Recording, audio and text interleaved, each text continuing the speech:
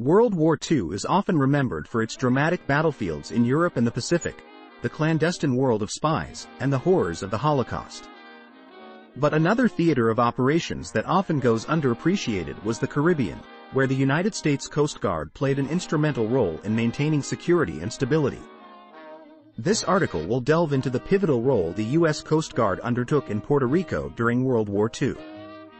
Puerto Rico, a strategically located island in the Caribbean, was an important outpost for the United States during the Second World War. Its proximity to the Panama Canal and South America, the shipping lanes vital for the movement of war materials, and its status as a U.S. territory made it a target of interest for Axis powers, especially German U-boat fleets. To prevent any disturbance, the United States Coast Guard, USCG, stepped up its game, protecting Puerto Rico and its surrounding seas from potential threats.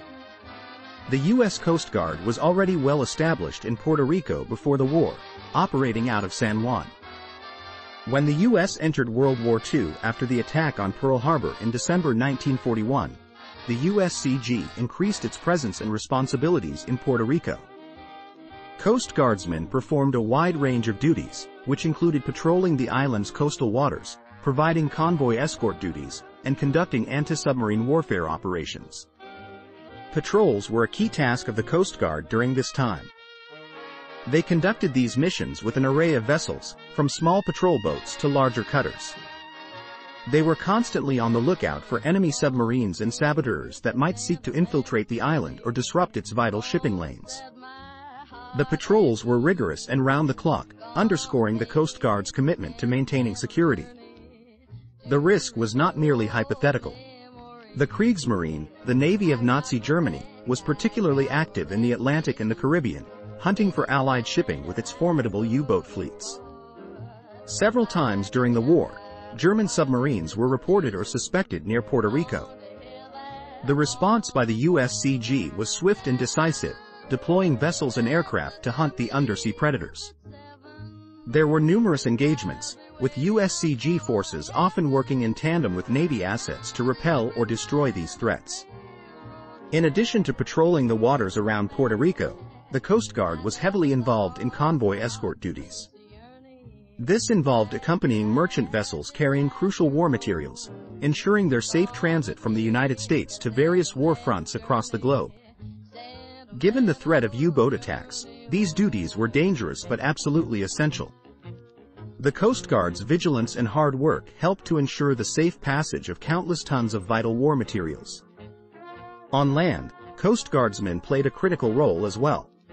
They worked closely with local authorities to bolster the island's defenses and organized training programs to prepare for potential sabotage or invasion. They also took part in humanitarian efforts, aiding the local population with various issues and providing much-needed support.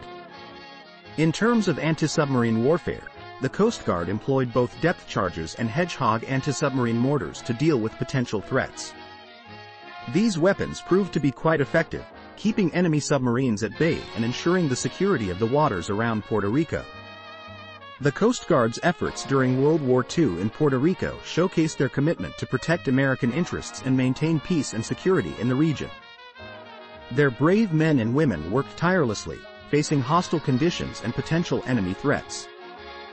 Their actions helped to keep Puerto Rico safe, and their contributions were vital in ensuring that the island remained a secure outpost for the United States during this turbulent period. Their heroism and dedication during these years reflected the Coast Guard's enduring motto, Semper Paratus, always ready.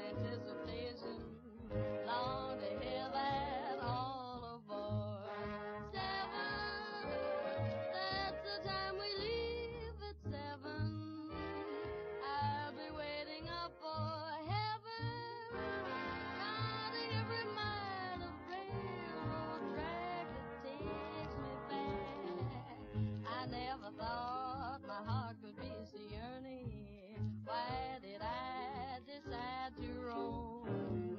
Gonna take a sentimental journey home.